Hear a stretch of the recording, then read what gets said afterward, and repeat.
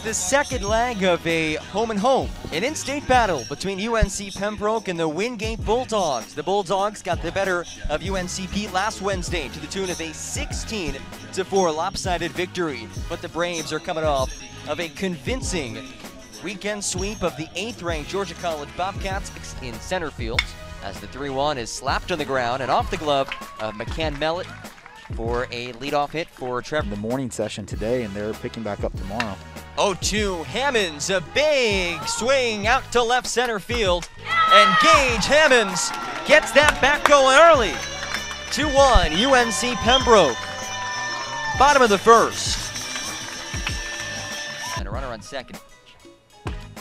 3 straight strikeouts for Brandon Winstead. Stolen base attempt of the game for Wingate. Here's the 3-2 and a big-time strikeout for Jacob Morrison.